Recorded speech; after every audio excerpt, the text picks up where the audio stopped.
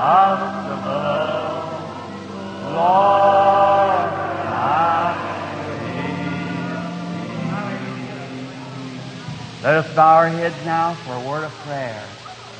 Our Heavenly Father, we are grateful tonight to assemble ourselves together again and have an opportunity to speak to you and to sing our hymns and express to you the very adoration of our hearts.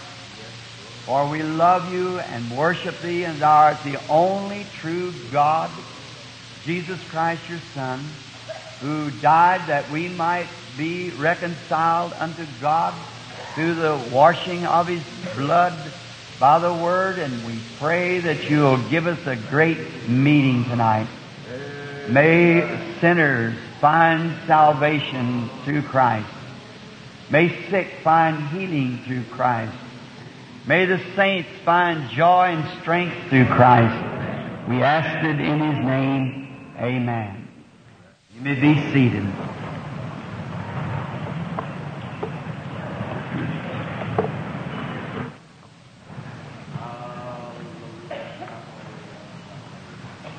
It's so good to be back here in the building tonight to serve the Lord with you. And I would like to ask now, we have give out tomorrow night as the healing service or to pray for the sick. We don't know what the Lord's going to do. That's the reason we never announce healing service. How do we know the Lord's going to heal? It's just up to Him. And I don't think it's really up to Him. I think it's up to you. It won't heal. He's paid the price, and we have the assurance that He does it, and we know that He's willing. It's just up to the individual. Each night, or have been, just let the Holy Spirit, I wanted to get something off of your mind. Each night I've been having let the Holy Spirit, when He comes in and moves out over the audience, and you people, your own faith moves that Spirit of God to come right back and prove to you that He's here in the building. Knows the very secrets of your heart, knows your condition. Not one time has it ever failed, and never has since I've been a little boy. First thing I ever saw nearly was a vision to remember. I was couldn't have been over 2 years old. And I remember it as well as if it was yesterday. And thousands of them, and not one of them but what's perfectly on the dot every time. See? So it has to be God. And that just shows that He's here. And here's all of His promises. And He promised He would do that just before the end time. Then we know the message is right. My message is the end time. And get the church to get right. And divine healing, we've seen it advertised. The blind will see, the deaf will hear, the dumb will speak. I don't know whether they will or not. I'd rather not have advertisement like that. I've always told the people, just say something good about Jesus. We love the Lord Jesus in this community, so we're having a great revival, and we're going to expect God to do great things and so forth. And then down at the corner in a little place, say, Brother Branham, be our speaker. See? Because it's whether He does it then. If God does a miracle, the public will know about it. See? But if I say He's going to do it, unless He's told me He's going to do it, then I know He's going to do it then. But if He hasn't told me, I'm kind of a little reluctant about saying that. But each night, we're expecting God to do something that will just shake the people back to the place where they should be. That's what we're expecting. Now, we haven't prayed for the sick. Now, if right now, if we would stand each person, if I could stand long enough to do it, and take each person down along these lines like this and go each one. Of course, I'd pass out before we got 1/10 of them in here done. But you can't do that. Anyone knows the Scripture proves that you can't. Well, one woman touched the border of the Son of God, and He said, "Who touched me?" And He looked around, and everybody was afraid, so He said, Peter rebuked Him, said, "Say, who touched me?" He said, "Well, all of them touched me." He said, "But I perceive that virtue has gone from you." Now, anyone knows that virtue is your strength. And if one touch from a woman brought enough to bring a vision to the Son of God, to let Him know who it was that did it, took strength out of Him, what would it do to me, a sinner, saved by grace? Now, the only reason it's done more, because Jesus said, these things that I do shall you also, more than this shall you do, for I go to my Father. Now, I know the King James says greater, but it really isn't the original. See, it's more. No one could do anything greater. He raised the dead, healed the sick, stopped nature, done everything there was to be done. It couldn't be greater in quality, but it could be greater in quantity.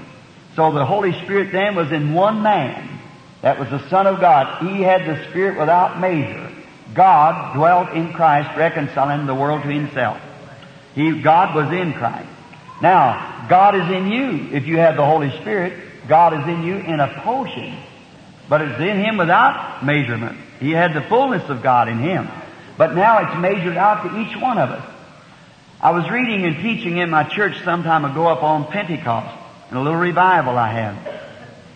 Now I've got an old emphatic diagnot of the original Greek translations, and it's one of the most outstanding things I'd advise it to any of the clergymen. It's out of print, but I think you can get it in England, I'm not sure. But I have one that's very old, and it brings it down just at the original Greek word. Then it comes over on the other side and just puts it, because in the Greek the verb is before the adverb, see, and it just turns it around so you can read it out. But you can read it right off, just one word right down, just as he said it. And when the Holy Spirit came in the upper room, it said there came a sound as a rushing mighty wind. Now nothing was blowing, it was just like a sound like it was. And it filled all the house where they were sitting, and then cloven tongues set upon them like fire. And how that this great pillar of fire, the angel of God, the Logos that went out of God, that led the children of Israel through the wilderness, when it come among the people, it separated itself. And great licks of fire began to come upon each one as the pillar of fire began to break up. And God dividing Himself among His people. Oh, that ought to tear the heart out of anybody. God tearing Himself apart that He might divide Himself a little bit with each one of us. That all together, you see what it means? Can you see now why I'm standing for unity of every church, every full gospel church, every believer? We ought to be one heart, one mind, and one accord. No matter how much we differ in the Scriptures, that might be, one might see this that way, or that has nothing to do with it. But in principle, we ought to stand one great mighty army of God marching on. Because each one of you, in your peculiarity, God has proved that He's ignoring your doctrine. Because He gave you the Holy Ghost.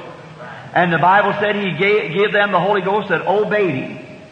Now, if I obeyed Him in my peculiar way and you obey Him in your peculiar way, He give us both the Holy Ghost, so we are to be Christian brethren and sister enough to arm up together and march on for one great purpose, the gospel.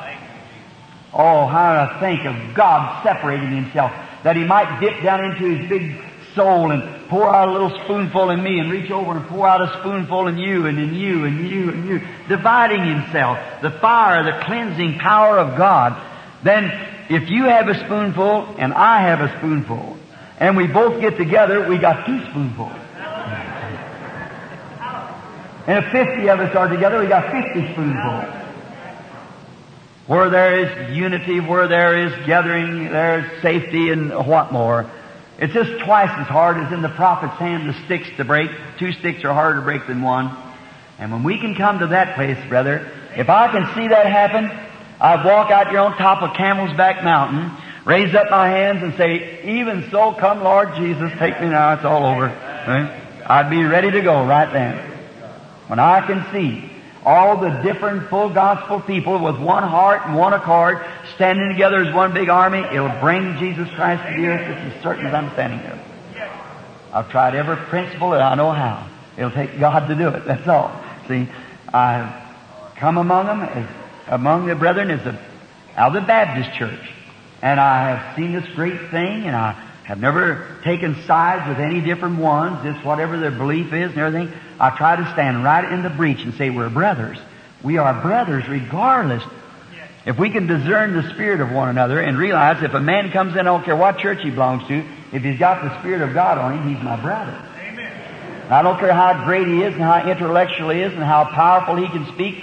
If he's trying to achieve the wrong thing, I don't believe it's my brother yet. But it's what he's trying to do. If he's trying to save souls or do something for God, that's a brother. If he's a Jehovah's Witness, he's still my brother. If he's a Pentecostal Holiness, Assembly of God, Church of God, oneness, two-ness, three-ness, or whatever it might be, it's all my brother and sister. If we got our hearts right with God, trying to achieve something for the kingdom of God. We're trying to build a kingdom of our own, and God won't honor that. I was just looking, the boys probably have been selling these books up here. I was just turning through it nervously a few moments ago and struck this picture of Mrs. Nightingale. I certainly remember that when that was taken. But this book doesn't give the full detail of it. Mr. Stadscliffe printed this book. It's very good, very fine book. Everything is accurate because it's went through the fire and trials. Mrs. Nightingale. Now, she was a relative of the late Florence Nightingale. This woman's name's Florence Nightingale, and she's a nurse. But she wasn't, of course, Florence Nightingale, the original founder of the Red Cross. But she's from England, and she was a nurse, and she was a distant relative of Miss Florence Nightingale, the founder of the Red Cross. I first heard from her. I was in Africa. This picture that you see in here of her is a skeleton that we had to, Brother Gordon Lindsay, when we fixed that picture, we had to put something across it there because they just had a little rag tied around the woman, and it was very, very bad. So we put a piece of something over it and took a photostatic copy of the picture that we might put it in the book. That's her. And she was starved yet over a month after that picture was taken, and here she is 6 months later, nursing again. I'd just like to say before I start tonight that story. I'd like to tell you about it. She was in South Africa, and how that woman ever knew that I was coming to London, I don't know yet. And when the plane landed, Brother Lindsay and I and Brother Jack Moore, we got off of the plane, and Brother Baxter, and we started down. I heard them paging me there at the international airport at London, and said for me to come, and I sent Brother Baxter. Brother Baxter come back to me with a minister, and he said, "Did you ever hear of a woman named Florence Nightingale?" I said, "The name sounds familiar." I said, "I don't know." And he said, "Well, they've flown her in from South Africa, and she's dying over here in an ambulance." Well, there's a great lot of people out there, and I couldn't get to her. I said, "You tell her." He said, "Here's the minister, you talk to him." And I said, "Sir?" He said, I said, "Is she any relation to the Florence Nightingale, the nurse?" And she said, she is Florence Nightingale, a nurse. And said, "But she's not the founder of the Red Cross. Of course, she's been dead for, I guess, 50 years or more, maybe 100. And I think she died about 1908 or 9 or somewhere along there. So this is some of her relations." And I said, "How long you think she'll last?" He said, "She'd probably be dead if we went to the ambulance right now." Said, "She's dying." Said, she's come in from South Africa, and said, "Sir, she ain't nothing but just a pile of bones." Well, I said, "We're going to stay," I believe they said, "at the Piccadilly Hotel." And King George had written or sent me a telegram, which I have yet, from his staff, for prayer because he had multiple sclerosis. You remember that. And I prayed for him, and after the prayer, he got all right and was able to go around. And so I went over there. I thought I'd get to see him there. And so when we went on to Piccadilly Hotel, the minister came and got me that next morning, and we went to his parish right behind his church where they had Miss Nightingale with 2 nurses attending her. And friends, I've seen lots of sights. I've seen people when their face would be with cancer till it'd be down here in their neck, they'd have to put a little trough here to pour their liquid in their throat here with just the teeth and the bones eaten, the meat eaten from it. And sights in India, I've seen lepers lay till there was not even enough for them to raise their hands, and stubs of ears and no nose, and just turned out white, like a white wart turned inside out. Little children and everything eat up with leprosy, laying piled on top of each other. Seen little children laying starving by the hundreds of them through the streets, and their little bellies swelled out from starvation. A poor mother laying by and begging for 1 penny to help that person. That's the reason I can't. If I could beg for them. I don't want nothing that I know of human beings that Christ died for is suffering like that. And there's hundreds and hundreds of them tonight everywhere around the world. And there they are in that condition. But when I seen Florence Nightingale, she was laying there with a sheet over, and she could hardly move her lips. Her flesh had all left from her cheeks. Her jaws were sunken in, and her forehead here, it just looked like a dead skeleton laying there, and the skin had dried up. That cancer had eaten her in that condition, just taking the blood from her. And she kept trying to say something I couldn't understand, and the nurse got down. And she said, I want to shake his hand. And so the nurse had to raise up them bones and put them in my hand. Or just like taking a hold of a skeleton. Her arms are probably a couple inches around in here, and she wanted me to see her body. And they raised up that sheet. It would break the heart of anyone. Even the ring in the hip was sticking like that, just about that much and being together through here. And her legs was all blue, and I asked what that was. Her legs was probably up here near her hip, about that big around. And I said, well, here it is in the picture where they're taking it. See? And you can see what she was then after about 6 weeks later. And so I looked, and he said they fed her glucose until her veins collapsed. And so then, I said, you are a Christian. And she let me know, yes. And she got down again, the nurse, to see what she was going to say. And she said, have Brother Branham to ask the Lord to let me die. See, she just hung on till there was nothing to hang on for anymore. Nothing to build to. Said, ask Brother Branham to ask the Lord to let me die. I couldn't do that. She looked like she was a fairly young woman. So I said, let us pray. And if anybody's ever been in London, you know it's one of the most foggy places in the world. When it gets foggy, you have to feel your way around almost. It was real foggy that morning.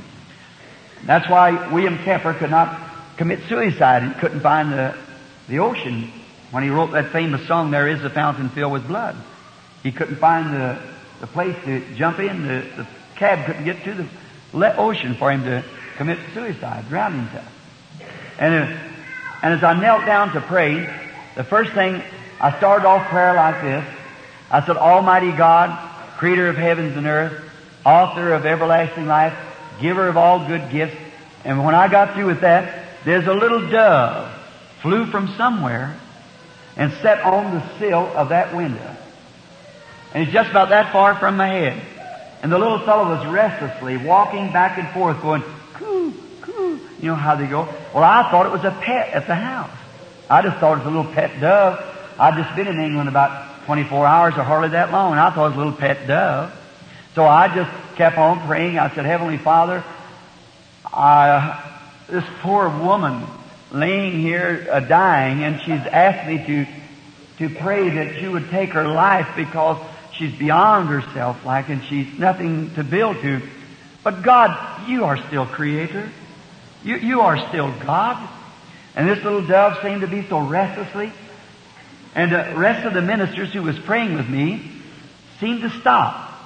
And then, as I kept on praying, when I said, Father, I pray that you'll be merciful to her, and if you are going to take her life and not let her live, then let her go in ease. Let her go to be with you now. But if it be your will that you're going to let her get well, then, Father, let her get well. And when I got through praying, I said, Amen, and the little dove took off to the fog again. Well, as soon as I stopped praying, the minister by me, he looked over to another minister and he said, did you notice that dove? I said, what was that dove? Is that a pet? I said, no. Wasn't a pet, the minister said. It's just a dove. It acted funny. And I started turning to say to Miss Nightingale, I started to say, well, I thought it was your pet. And when it did like that, something said, thus saith the Lord. Oh, my. There, over almost her casket where she was laying, there was a vision of her walking along down the street. This is a picture of it right here, while she was a little later. That's what I saw in the vision. Then it comes, thus saith the Lord, you're going to live and not die. And when I said that, I thought, them things are so supernatural. I don't understand them. I don't know what they mean. And I walked out. I believe his brother Baxter said to me, he said, how could she live? He said, God will have to create a new woman. I said, well, He's able to do exceedingly abundantly above all. And 6 months from then, after 2 letters before that, here comes the picture. Perfectly, normally, healthy, can't find a trace of cancer. And she's back nursing and been nursing for a long time. Here some time ago, it come up a dispute between a writer of a magazine in England said it was a very unscrupulous thing that this woman, that was a false testimony. I happen to have in my files her own testimony. I sent it back to Mr. Statscliffe. He photostated it and sent it over, and she got a hold of it. And then she went to this man writing a magazine and said, who said this testimony wasn't right? See, that's where you have it. When you've got their own testimony in writing, you have it there, see. And then the man wrote me back a letter of an apology. That he said, I've taken somebody else's word for it. I said, don't never print nothing, sir, upon the basis of somebody else's word. Of course, you see what you've done here now, see. I said, don't never do that. But the testimony is absolutely the truth. We would not print it unless it was the truth. It has to be that way, stated that it's truth. So you see, the same God was with Florence Nightingale there is the same God that's right here. He's the same one. And the only thing, you don't have to wait to be prayed for. The only thing you have to do is just believe that the work is done. If you're a sinner, you don't have to wait for an altar call. Right where you're stepping, while Peter yet spake these words, the Holy Ghost fell on them that heard the word.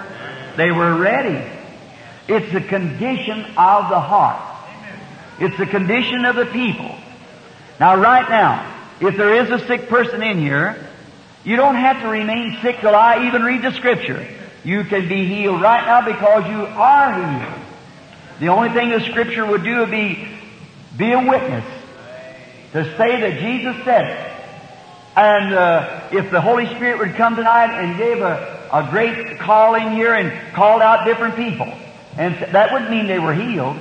It would only just lift up the faith of the people that they can accept their healing that's already been purchased for them. You understand it now? So that's what healing's for. Now tomorrow night, the Lord willing, I've wanted to have an old-fashioned night in Phoenix once again, and I've chosen tomorrow night, the Lord willing. How many remembers when I first come to Phoenix years ago? While there's a prayer line all the way down the street, pulling the people around out there on the street, keeping the prayer line for a city block. I preached last night, don't turn your alarm off, you know. Just keep that alarm going, because it's fixing to break day. Now tomorrow night, for the sick people of Phoenix, we're going to have a prayer service for the sick, and we're just going to bring the people right down, lay hands on them, pray for them, and see what the Lord will do. And you come prepared tomorrow night. How many in here would like to be prayed for, like to come into the prayer line and be prayed for? Let's see your hands. Raise them up everywhere you are. Go to almost have to give out a card. See, if you don't, if I get halfway down that line and visions to start breaking, it would set some of it off. Well, as far as we know, the boys will be down sometime tomorrow afternoon, about 6, 7 o'clock, whenever it is. They'll give out the prayer cards. Now, we'll see then what the Holy Spirit will do when we get into it. Now, then Sunday is the, we have Sunday night service. Sunday night service. Sunday night service, and I believe Tuesday is the ministerial services. 10:30 in the morning is the ministers and their wives at the Assembly of God at Garfield and 11th and Garfield is the ministers.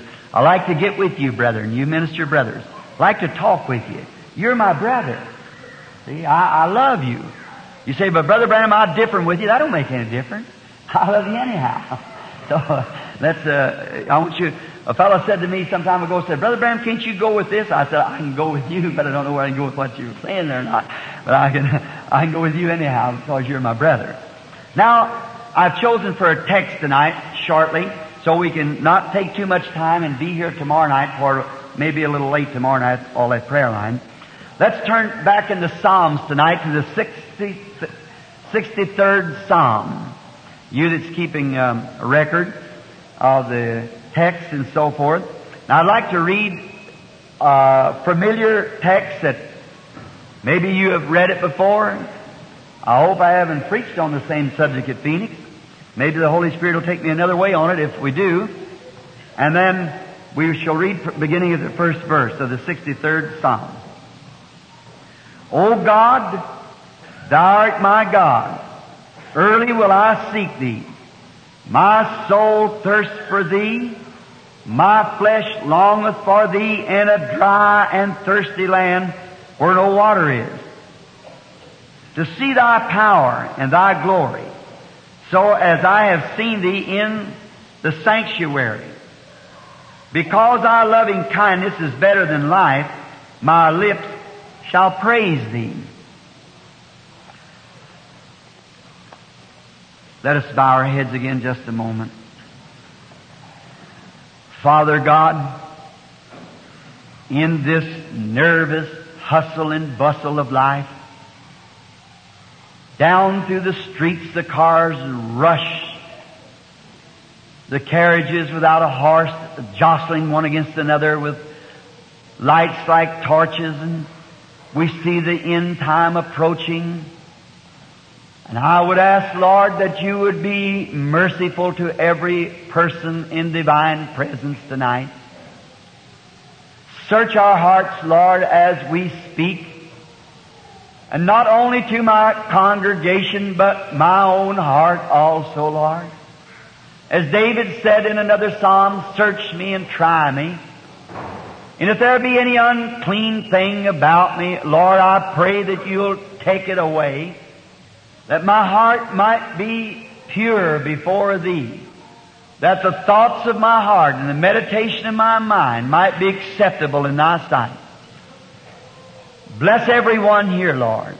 And if there be some here who doesn't know You, may this be the night when they'll find that blessed Lord Jesus, the fairest of 10,000s to our soul, the lily of the valley, the rose of Sharon, the bright morning star, the Alpha Omega.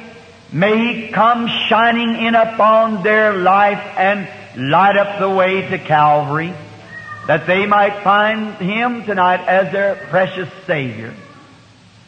I'd pray tonight for those who are weary in the way, just about to fall out. God, let them know that this is no time to fall out, but fall in line. For the battle is on.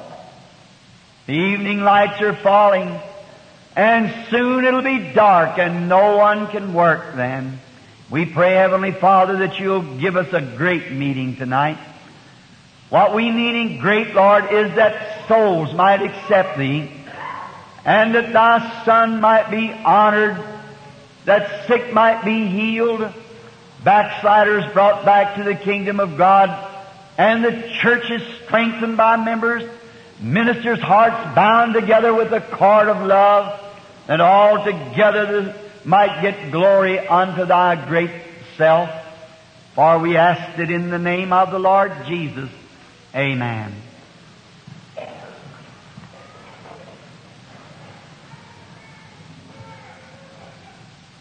In this third verse, because Thy loving kindness is better than life, my lips shall praise Thee. When I first read that, I thought it was an unusual text to take. And God is unusual. And God does things unusual. Unusual things. And when I read it, I wondered what David must have been speaking about when he said, Thy love kindness is better to me than life. I weighed that out, wondering just what could be better than life. If we should take a trip tonight and go up into the heaven and I'd meet Father Abraham. And I'd say, Abraham, what is the most glorious thing that you have ever known? What is the most essential thing that you have ever known? Abraham would say to me, life, eternal. Then I'll take a little trip and we'll go again. And we'll go up to the great archangel, Gabriel, who is the messenger of the covenant to the Jewish people, who stands at the right hand of God, one of the highest order of angels in the heavens. And I would say to him, Gabriel, thou art a mighty angel. You are loved of God. And you've been here for eons of time. And you perhaps know everything in the heavens and where everything is placed because you're one of God's right-hand angels. And you know the great secrets of the heavens. You sounded the trumpet at the coming of the Lord Jesus. You announced His first coming. And you shall announce His second coming. So you must be a mighty man or a mighty angel. I want to ask you in all of God's treasures, what is the greatest thing that you have found among His treasures?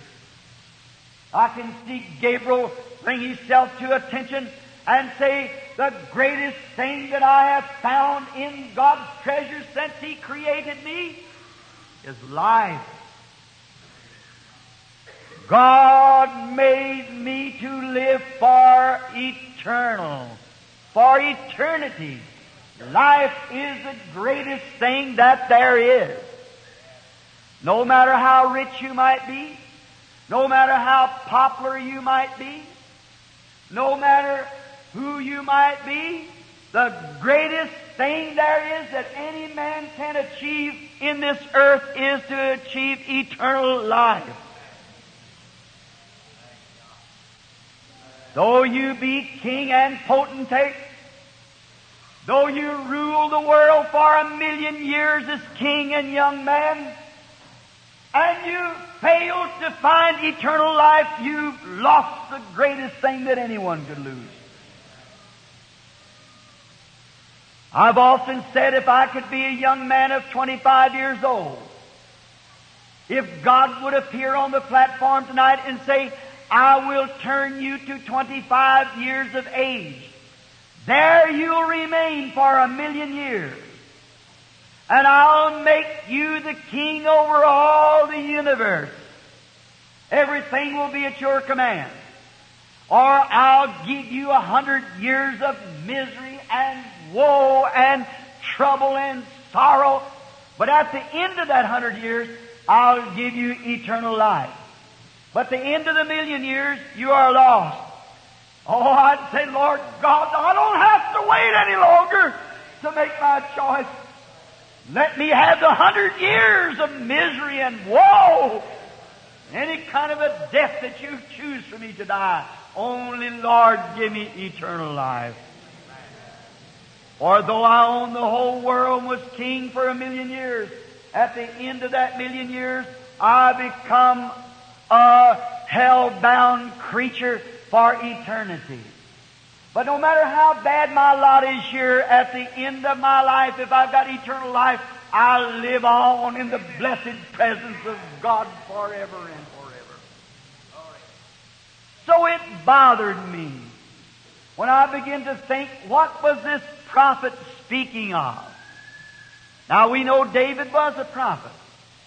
So I wondered, what was he speaking of when he said, thy loving kindness is better than life?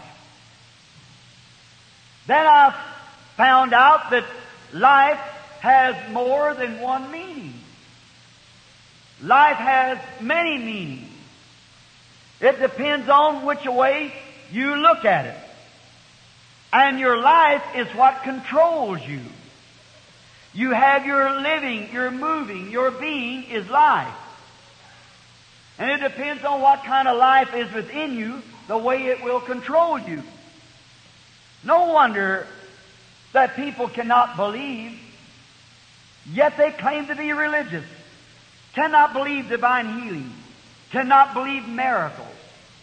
Cannot believe the Holy Spirit makes people to be filled with the power of the resurrection of Christ.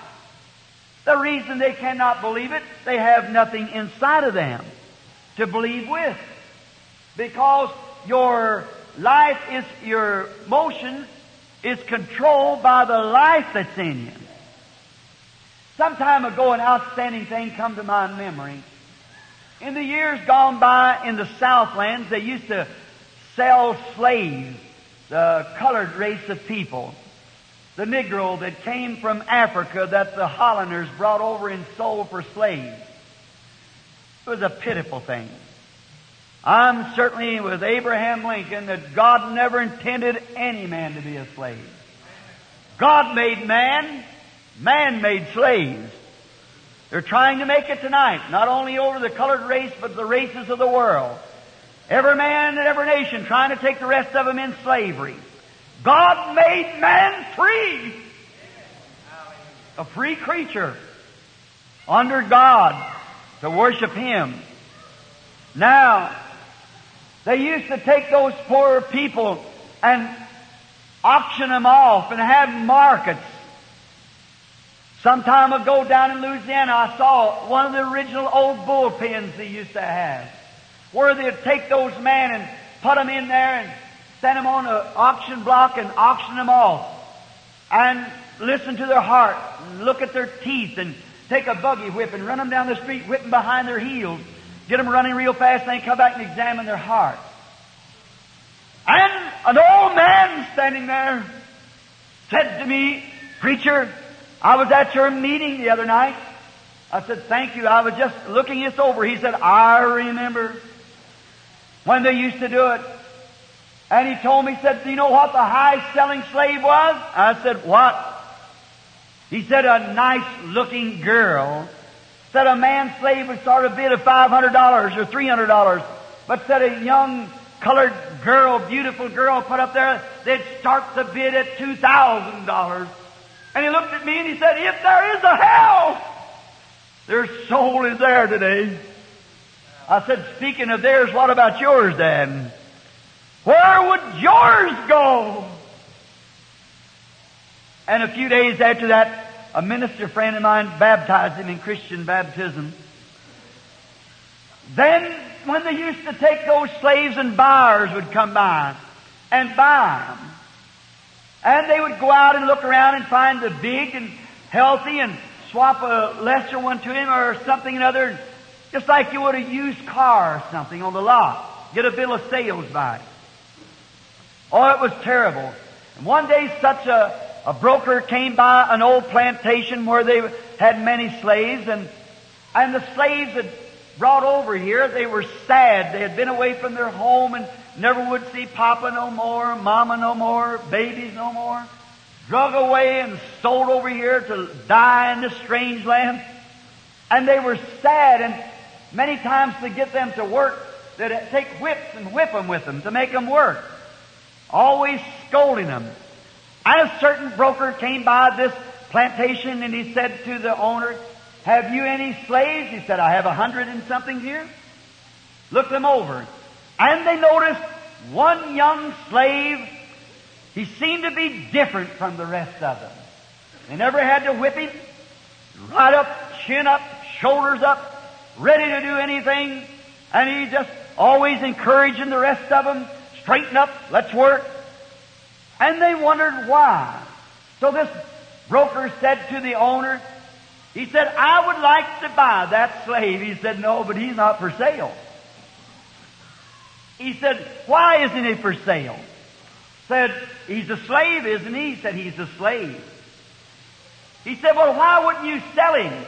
He said, "Because I don't want to sell him." Said, "Well, I want to ask you something. What makes him so much different from the rest of them? Is he the boss over the rest? He said, no, he's a slave. And the broker said to the owner, perhaps maybe you feed him just a little bit better. Said, no, he eats out in the galley with the rest of the slaves. He's just a slave. But said, then I want to ask you something. Said, why is it that he conducts himself different? Why is it that he is so different from the rest of them? The owner said, I wondered for a long time myself, but one day I found out. Over in the old country where he came from, his father is the king of the tribe. And said, though he's an alien, and he's over here away from his people, yet in his heart, he knows he's the son of a king. And he conducts himself like one. Oh, I thought, no matter what we may have to go through with, if it's trials, if it's heartaches, if it's persecution, if it's to be laughed at and made fun of, what kind of a people ought we to be? We are sons and daughters of the King. Though we be in an unwelcome world, though we be to a place where we're hated, may be called scandalous names like Holy Roller, Pentecostal tongues, what difference does it make? We ought to have our chin up, our shoulders out, believing God's Word, because across the land yonder, our Father is the King. And I think it's a ridiculous shame when I see kings' daughters wearing the kind of clothes that they wear in these days. When I seen king's sons smoking cigarettes and drinking whiskey and a little drinks of beer, how that's not becoming as the son of the King of heaven. Our Father is rich with houses and lands. He holdeth the wealth of the world in His hands, of rubies and diamonds and silver and gold. His coffers are full. He has riches untold. We're the child of a king. No matter how poor we are, how we have to be run over, how the world talks about you and says everything about you, it ought to make you keep your head up for the morals of the rest of them. We should never have words against one another. We should always say the highest thing about a brother or sister. If one is down in the gutter, don't never shove him any farther down. Pick him up. Amen. Get him out of there as quick as you can, because it helps. We should be an example. We should live an example. Amen. Like we are sons and daughters of God, the eternal King. We are to conduct ourselves in that manner as sons and daughters of the King. We should never do nothing that would bring disgrace. I was saying this the other day, and my wife's sitting back here listening at me. We were going to a store to get some groceries a few weeks ago. And right in that wintertime, we seen a lady with them little bitty clothes on, short clothes, with a little sweater around her. My wife said, you know she cannot be comfortable like that. Well, we got to talking about it. I said, honey, when I go to Germany, I said, she's just an American, that's all. And I said, when I go to Germany, they have the German spirit, national spirit. When I go to Finland, they have the Finnish spirit. When I go to Sweden, they have the Swedish spirit. When we go to Africa, they have the African spirit. When we come to America, they have the American spirit. Well, she said, aren't we Americans? I said, no. Not me, I just live here. She said, well, I said, that's the reason they just got the American spirit. We're called religious. I said to a girl one time, I said, lady, are you a Christian? Well, she said, I'll give you to understand I was Christian when I was a baby. I said, what's that got to do with it? Old Brother Bosworth asked one time, said, are you a Christian? She was so put out, she snorted. She said, I'll get you to understand I burn a candle every night. Not like that had anything to do with it. One of them said to me up in Mishawaka one time, said, I'll give you to understand I'm an American. I said, that don't have nothing to do with it. Not one thing to do with it. And I said, honey, the reason that Christians I said, Christians doesn't have any desire to act like that because they are not really Americans. As citizenship they are here, but they are pilgrims and strangers. Their citizenship is in heaven, and they are born from above where holiness and godliness rule. Real Christians that's born of the Spirit of God doesn't act like that. No, sir. Oh, you can be a Pentecostal. You can belong to the Presbyterian, Methodist, Baptist church, smoke cigarettes, drink, have card parties, bunco dance. But if you're a Christian, you won't do that. Exactly. In my country, we have oak trees. It's coming spring pretty soon now. All the leaves was on them trees last year is still there. Now, I don't have to go out and pick every one of them leaves off so that new leaves comes on. Just let the new life come up and the old leaf drops off. That's the same thing it is about the Spirit of God, whether you're a Christian or not. Let the new life of Christ come in and the old life dies when you become a new creature in Christ Jesus. Oh, that's what it is. Then I found out that there was two different kinds of life. Some people try to think life is drinking, having a big time. That's the spirit of this nation. Big time. Somebody, a TV program, a lot of jokes to be cracked. Why, that makes a real Christian sick at his stomach to hear such things.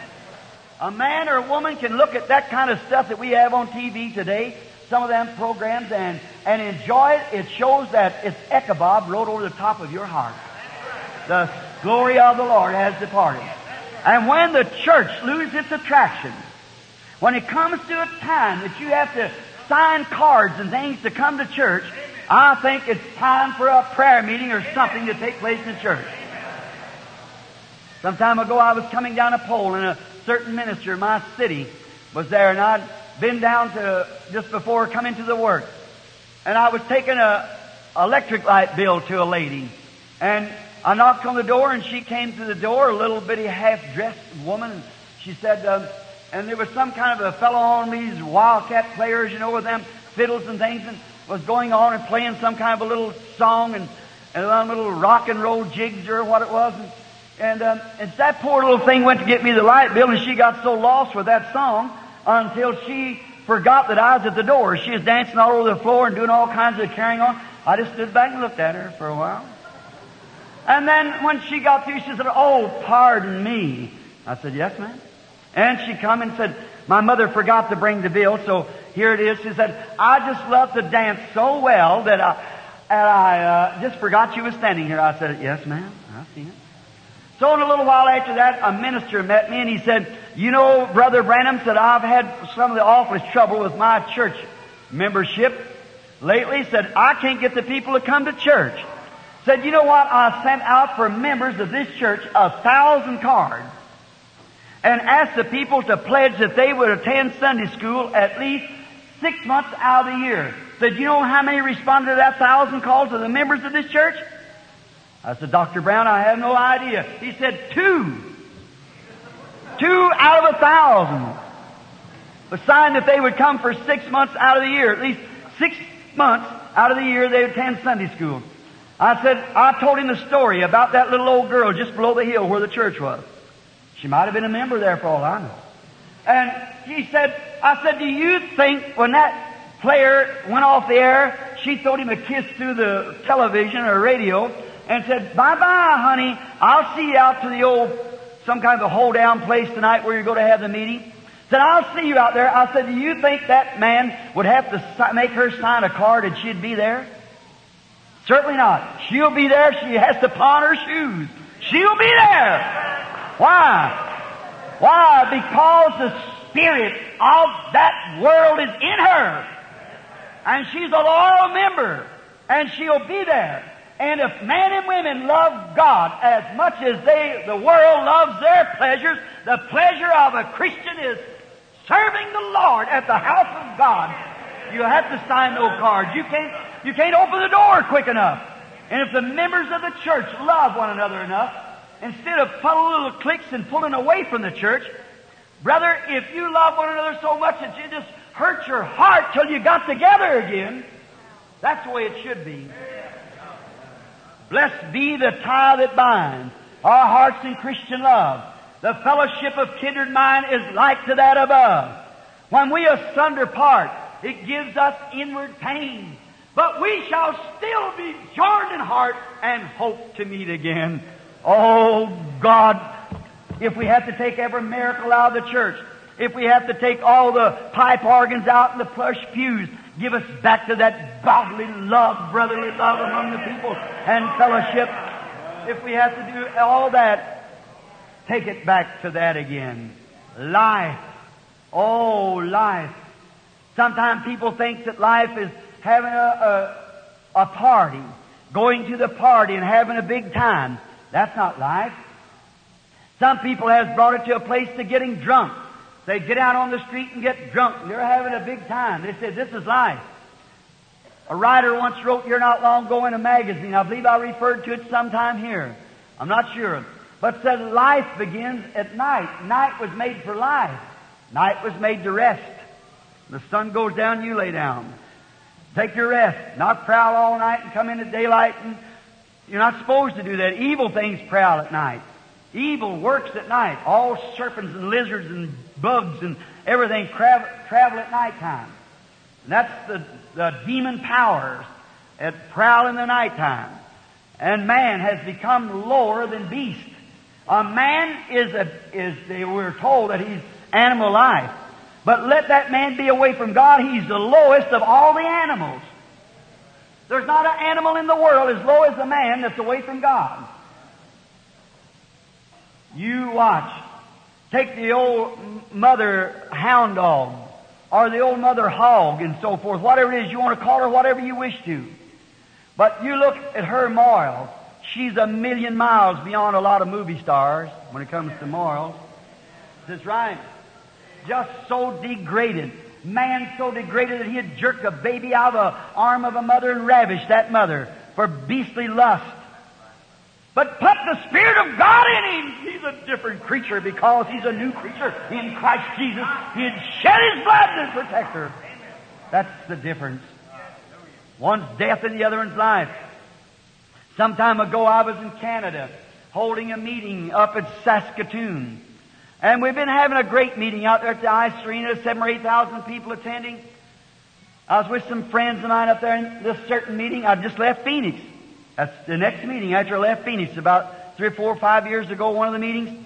And I went down that night to the service at the Ice Arena, and on my road coming home, I noticed that evening the people were crowding into this big hotel. I thought, well, them all look like American license and so forth on those cars coming from down in the United States. Then that night when I come in, I realized America was there in Canada that night. When I got onto the elevator, it was so full of whiskey bottles and gin that you could hardly find a place to stand. And I looked looked around like that, and the little operator of the elevator knew me. And he said, "They're here." I said, "It sure looks like it." He said, "This place is a drunken stop, Brother Branham." I said, "Isn't that awful?" It was some club. I could call it right now. But there's probably members of the same setting here. So they're all rotten anyhow to begin with. There's only one society. That's the society of Jesus Christ. You're only getting that by being born. Your other societies may be all right, but the real one is Christ. That's the one that molds character and makes people what they ought to be. The society of Jesus Christ. And you only get in that by birth. And then when we stopped upstairs and where my room I got off, you could hear up and down through all the cigarette smoke of barling and dirty jokes everywhere. And I started to walk up through the hall, and I heard somebody around the corner, and it was 2 young American women, both of them wearing wedding bands with just their underneath garment on. Here they come with a bottle of whiskey, staggering over one another, having a little clean fun. Hubby home babysitting. That's where you get it. Just a little clean fun. That's what we call it. That's what all this here popular television screens and all this advertisement out here of whiskey and beer and smoking and stuff. It's the gate of hell. It may sound old-fashioned, but my young sister, my young brother, remember, that is the gate of hell. He that loves that thing shall die eternally. That's true. The soul that sinneth shall die. The woman that lives in pleasure is dead while she's alive, says the Bible. It's the truth. How the womanhood, that sweet, greatest thing God give man outside of salvation was a wife. She was to comfort him, to help him, to bless him, and to console him, and be a real companion to him. And today, it's so degraded and demoralized. Well, the Hottentots of Africa could come here and teach our women how to live moral. That's right. In Africa, there's a tribe of them back there that if a woman isn't married by a certain time, she has to get out of the tribe. And if she is married, and before she's married, she has to be tested for her virginity. If she be found guilty, she has to tell the man that's done it, and they kill them both together. Be a lot of killing around the United States if that took place, wouldn't there? Think of it! Heathens! It's a disgrace! It's a stain on that flag that our forefathers fought for. It's a disgrace to our nation. And when the womanhood is broke, motherhood in any nation, the backbone's broke. God give us old-fashioned mothers again.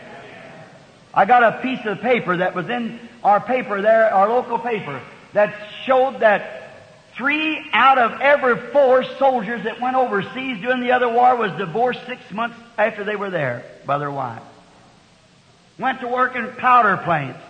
So forth like that. Now, if a man is sick and his wife can't work, he can't work, I don't blame him. His wife's got to make a living, that's right. But if she's just out working to have a little extra money, you better keep her away from that scallywag bunch that she's working with out there.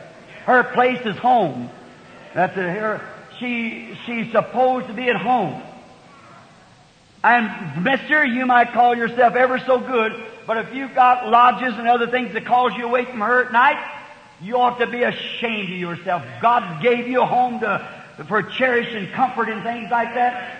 And it's a shame to see the way man does their wives and wives do man. The womanhood and fatherhood of the nation is tore to pieces.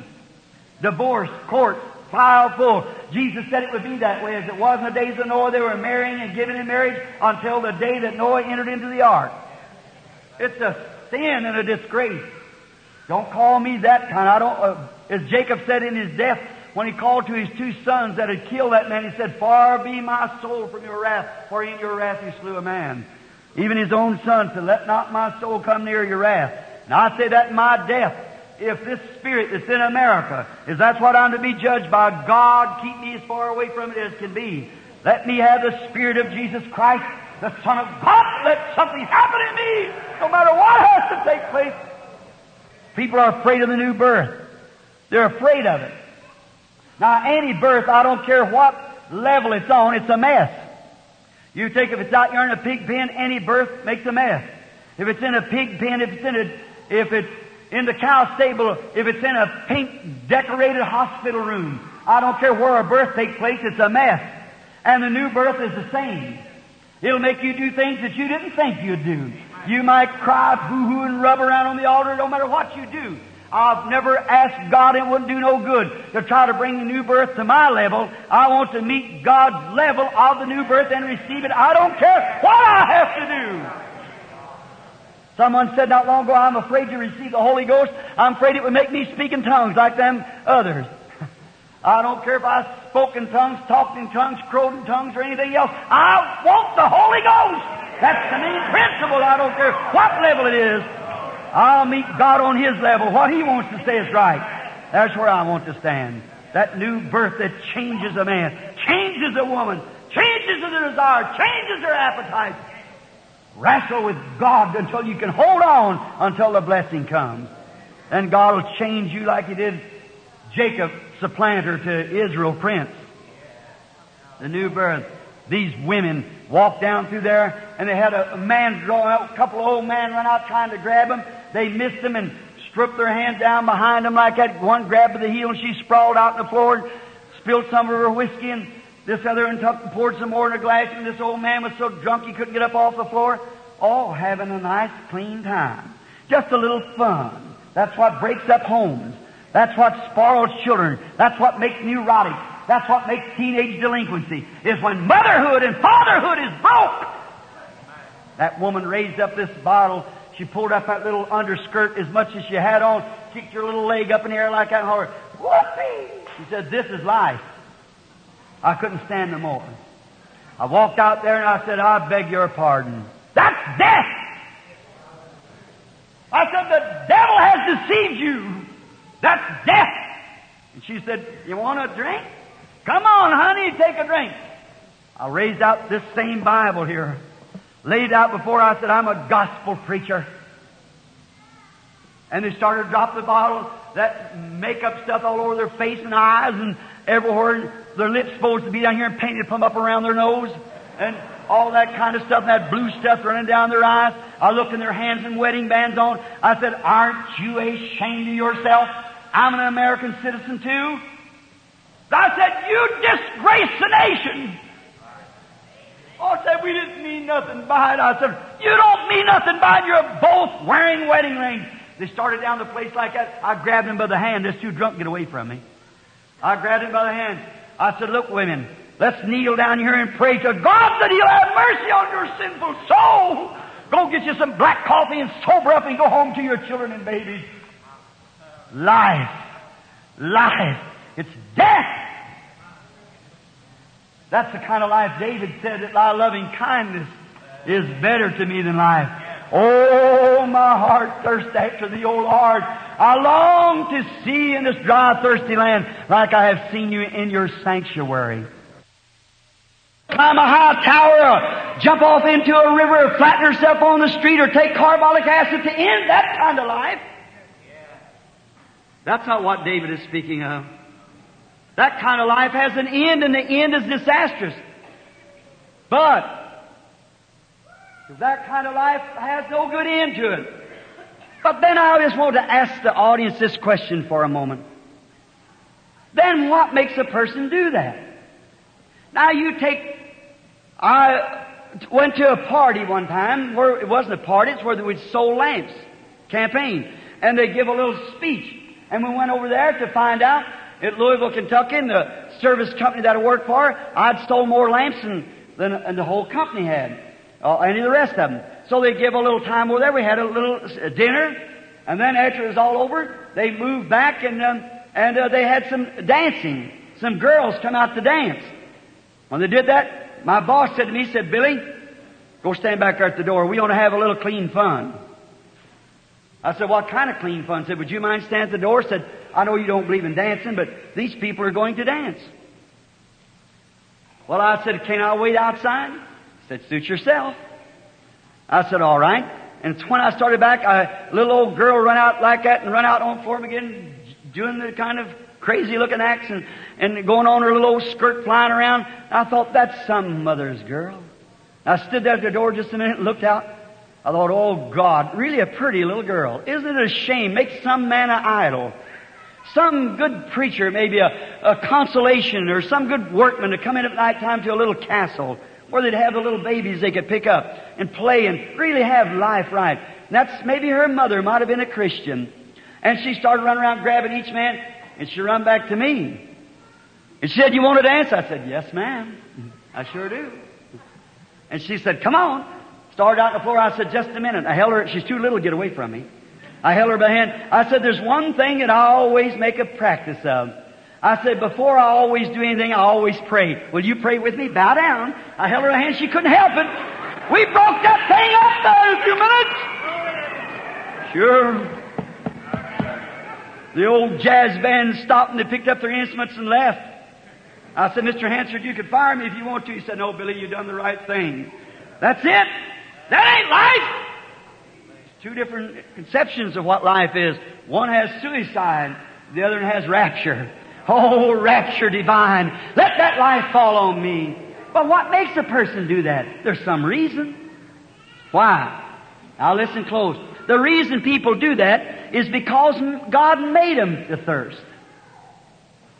My soul thirsts after thee, like in a dry land, thirsty. Well, God made a man to thirst. But you see that God made a man to thirst after Him. He wants to thirst after God. Now the devil tries to satisfy that thirst by the things of the world. And He'll never do it. Now, if He can take and make you thirst after dancing, make you thirst after the televisions and rock and rolls and all these other sinful things. Now, I don't mean to condemn all television programs or all radio programs. If you want to look at television, watch Oral Roberts. He's got a good program. Watch that. If you want, that's okay. I'll endorse that 100%. Billy Graham, Oral Roberts, or some of that, that's fine. Or anything that's decent and moral. But all this nonsense of this of drinking. And here the other day, I'm in a tax dispute myself of the money that I spent in these meetings. The government said it ought to be mine alone. I ought to pay taxes on all that. I said, how do you think that? I said, it went through my church and paid for these meetings. Said, oh, it was yours before it was a church. And they was going to arrest me for it. And I said, I want to ask you something in the name of all decency. I said, you put on these programs at night. I've spent 32 years of my life across the nation, around the world, trying to make it a better place to live in, trying to break up crooks and make them honest men, trying to take children from the cradle size and put them in the church and the thing for right. I spent my life on earth to try to do that. And the money that I've used out there, you're trying to tell me that I owe it. And I said, then you'll let all this old nasty, vulgar programs come on of television and that whiskey company and tobacco companies, which is killing the nation and making rape, murder, and everything else, juvenile delinquency that's tearing our nation to pieces, and they write it off with advertisement. I said, what have we got left? There's one thing we got, and that's Christ. Sure, that beer companies and everything you see advertising that's government taxes. They're writing it off. But let me try to write it off. Say, well, I had a meeting at Madison Square Garden. They took up so much I have to show every penny of it. And then we paid this out for the auditorium. Yeah, but the people give it to you. It was yours. You had to pay income tax on it. There you are. See? And then you'd call it justice up over the courthouse doors. Not in my books it isn't. Not in this book it isn't. That's right. We give Caesar what's Caesar's and God's what's God's. That's true. But this world is so crooked till they're even examining the examiners. Why, it's pitiful. The neurotics are examining the neurotics, and the psychiatrists are taking care of the psychiatrists. While the thing's corrupted and gone to eternity. But the kingdom of God shall stand forever. Listen, you'll never satisfy that longing. You go out and get drunk tonight and paint the town red. Tomorrow morning you got a headache and a dread. You'll break up your home. You'll ruin your life. You'll throw it to the dogs as it was. But there's only one way to ever satisfy that. And I'll tell you now, you listen to this. You the people, young or old, how dare you to try to take the things of the devil to hush that blessed holy thirst that's in you. How can you ever take pleasure of the world or whiskey or drinking or big times and luxury to ever satisfy that blessed holy thirst that God gave you to thirst after Him? Some people, even the devil's got so bad that he lets them join the church to satisfy it. Oh, yes. People go and join the church. Say, well, I'll put my name on the church book and the church is all right. But let me tell you, friend, joining the church will never satisfy that holy, hungry thirst. That's the place that God comes in, and nothing else can fill it until you're filled with the Holy Ghost. Then the Holy Ghost comes into your heart. He is the everlasting fountain of God. He's the inexhaustible fountain of life. You just receive Him and drink from Him the rest of your life in all ages. God made that place in here for Himself. You're thirsting what for? For Him. He wants you to thirst after Him. David was a woodsman, a shepherd. He talked in the terms of shepherd and woods and so forth. In another psalm he wrote, as the hart panteth for the water brook, my soul thirsts after Thee, O God. Now, I'm a hunter, and I hunt the world over about it. Now, did you ever see a deer wounded? As the hart thirsts for the water brook, so my soul thirsts after Thee, O God.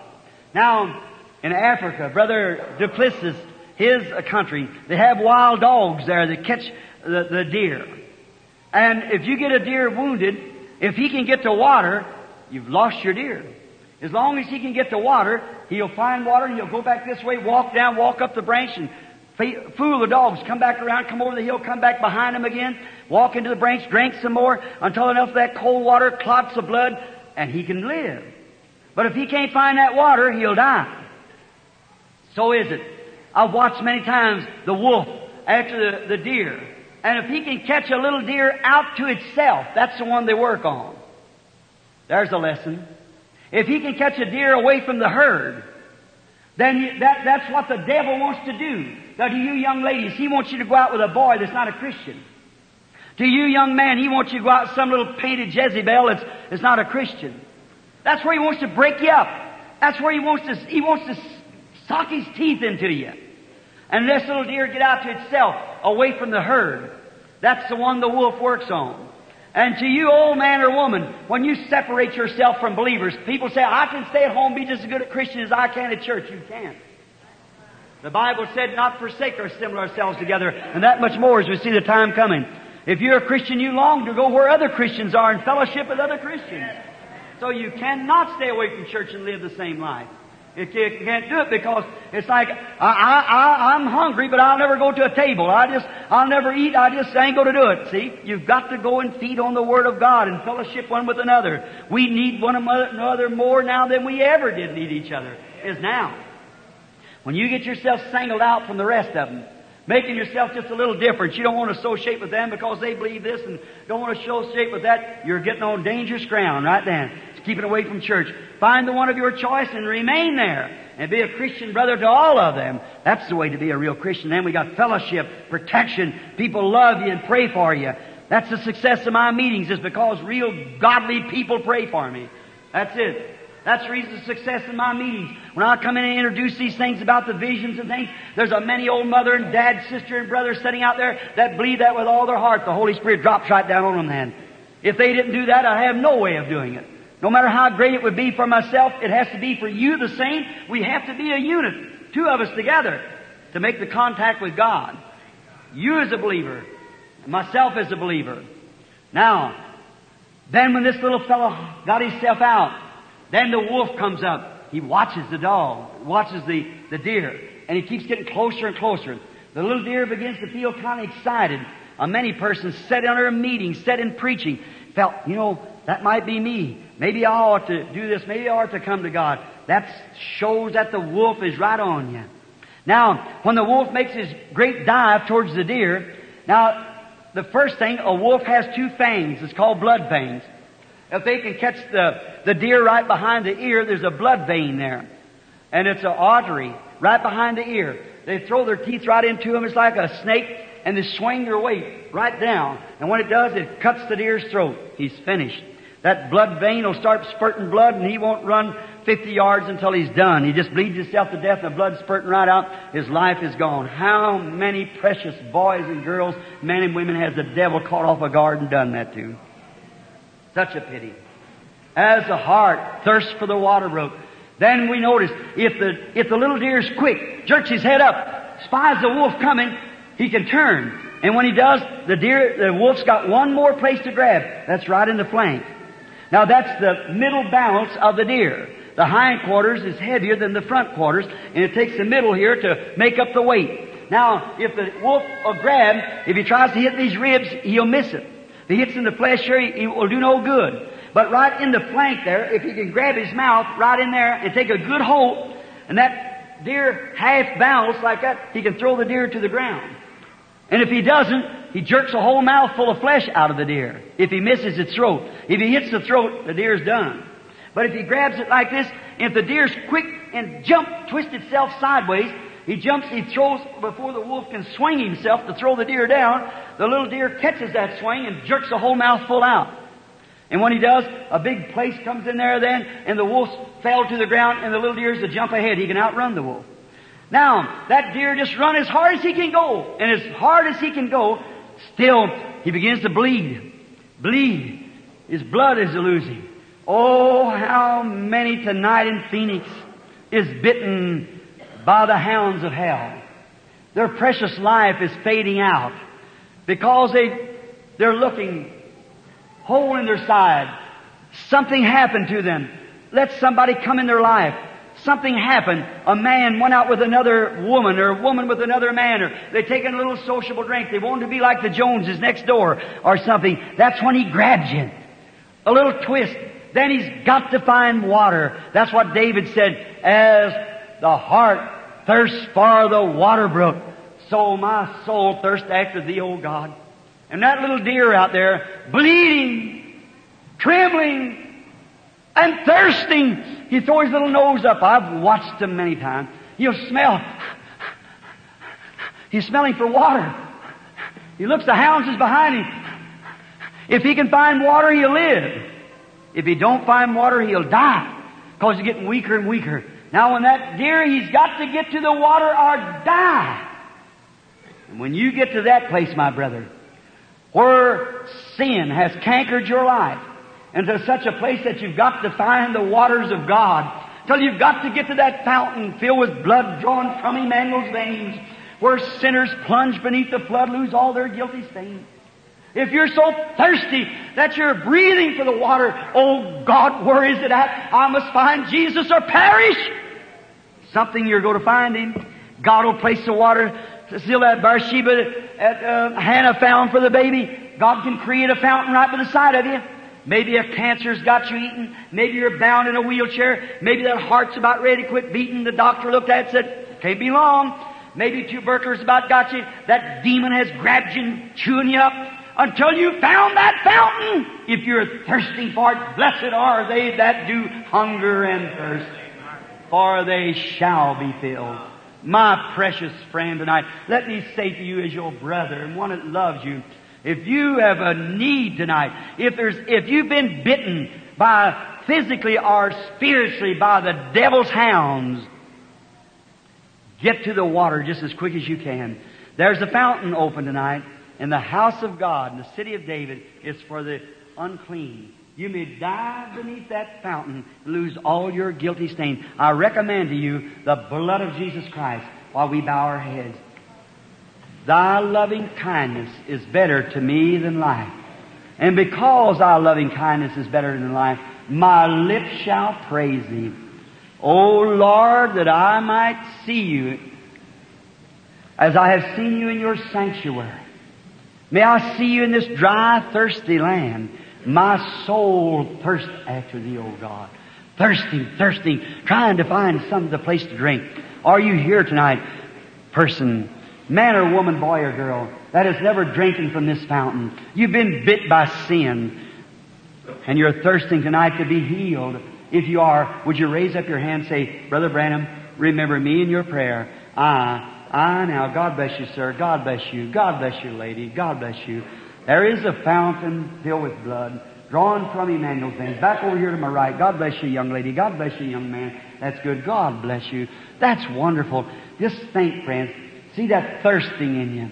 Have you given that over to the enemy? To the things of this world?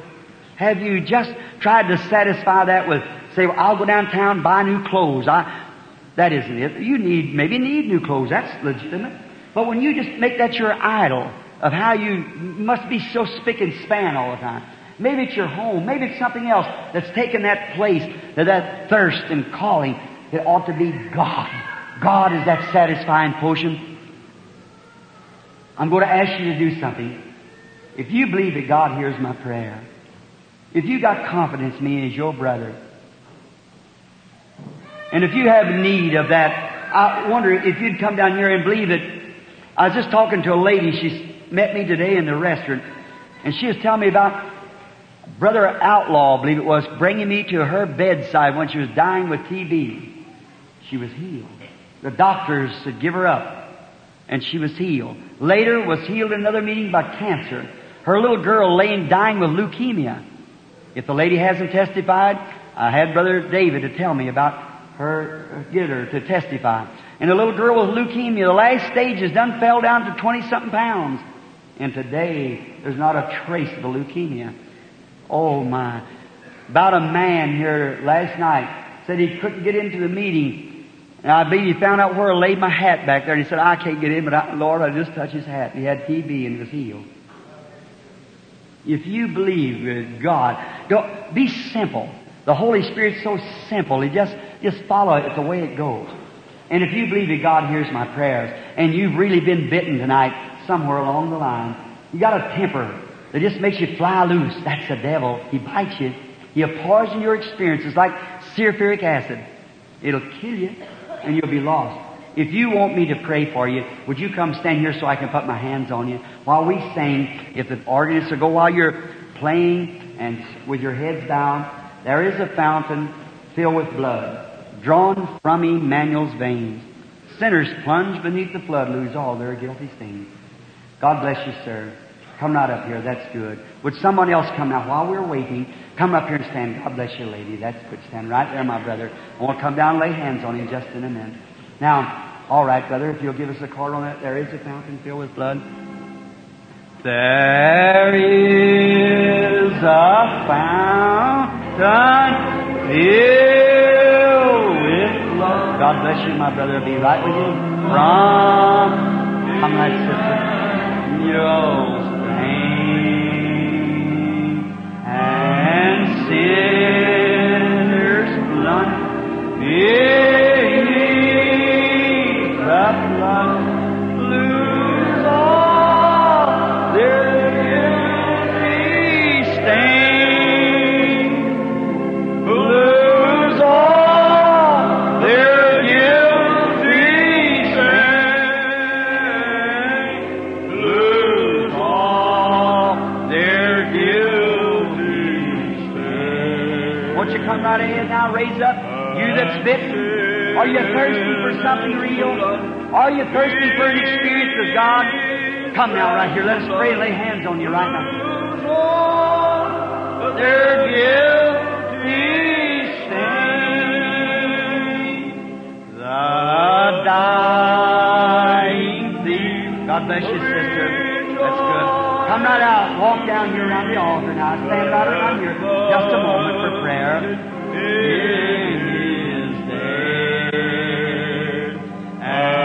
God bless you, sir. Come out. That's a real man to do it.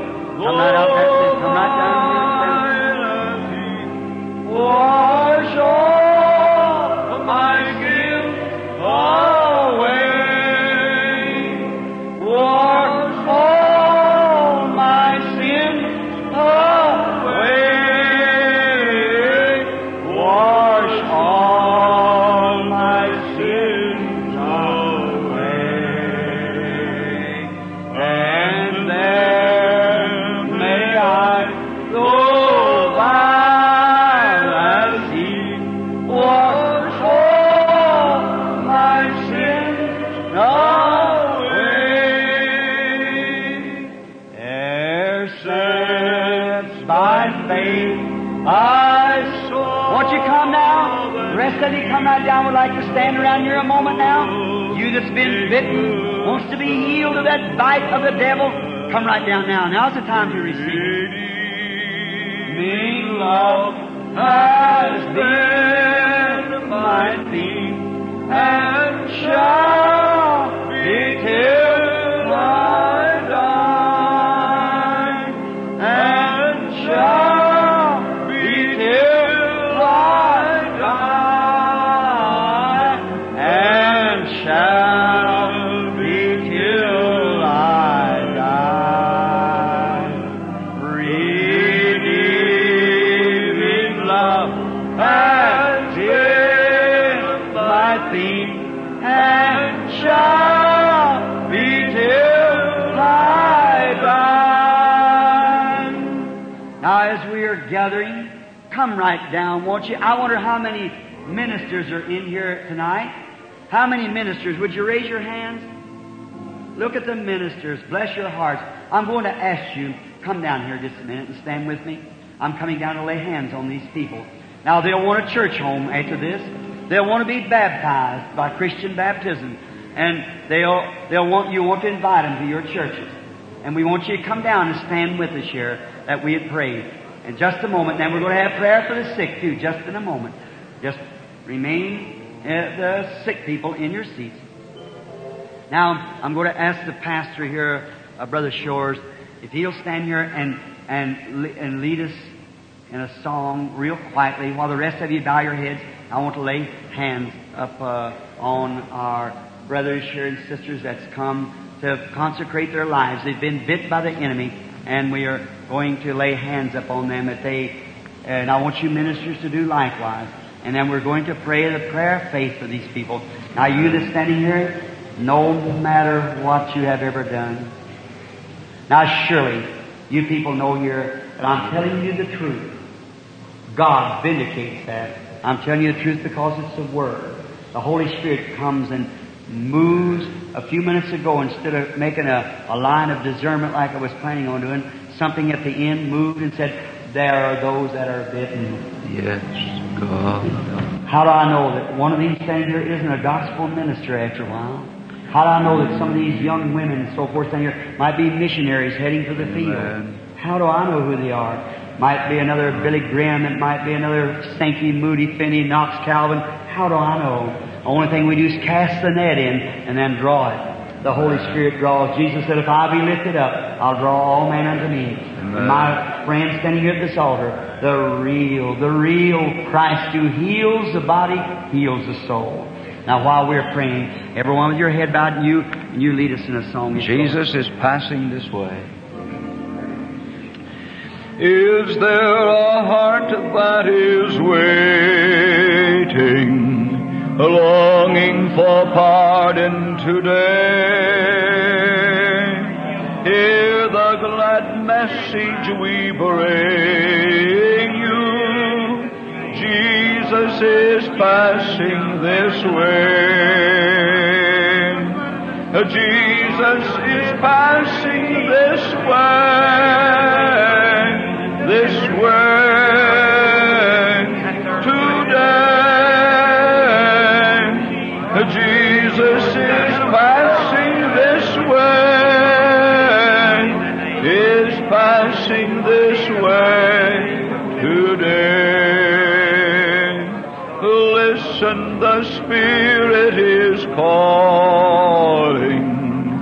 Jesus will freely forgive.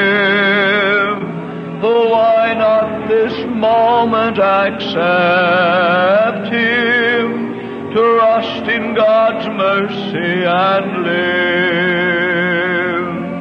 Jesus is passing this way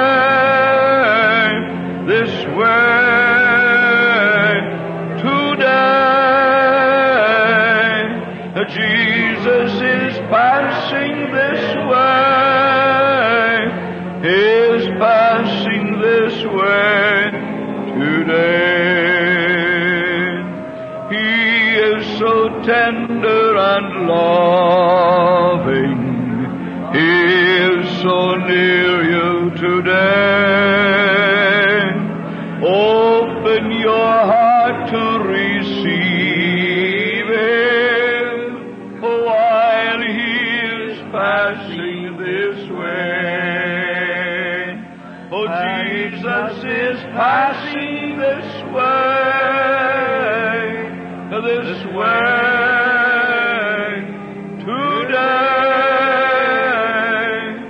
Jesus is passing this way,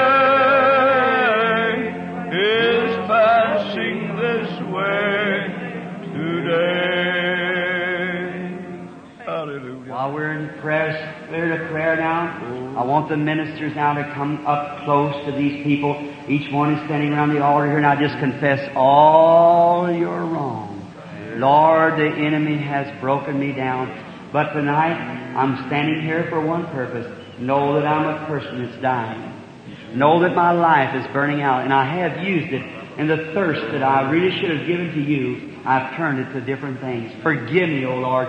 Clean my heart and clean my thirst, and may I turn it to you, O God. And from this hour on, drink from the fountain of life freely, because God has invited me to this fountain.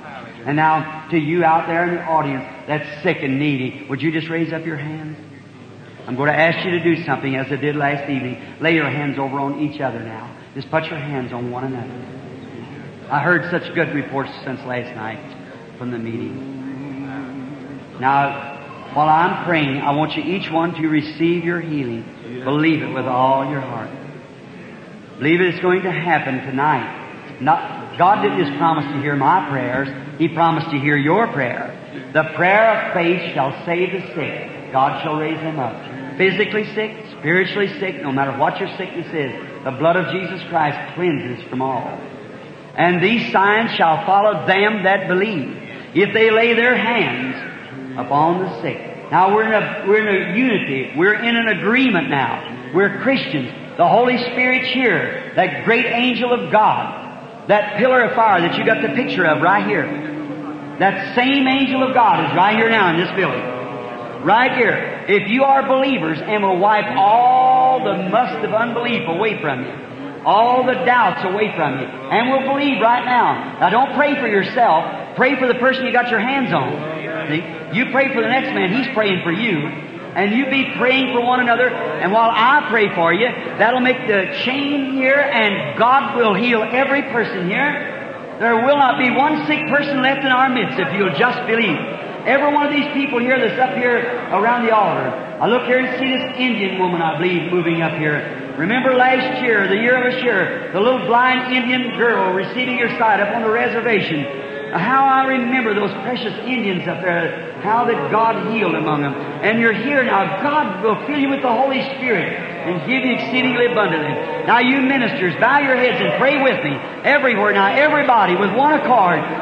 When they had assembled together, they prayed with one accord. And the place was shaken where they were assembled together. And the Word of God went forth with boldness. Heavenly Father, as a servant of God, I bring this audience into your presence, praying now that you'll break every power of Satan, every unbelief. These precious people standing here has been bit by the devil's mad dog, and they are needy of your healing power. May they hold on to the mad stone, the stone Christ Jesus, until all the poison of sin has been pulled from their soul, and all the sickness has been pulled away from their body. May they stick to the stone of God until they're perfectly free. Let the Holy Ghost fall in this building now upon every heart and every believer.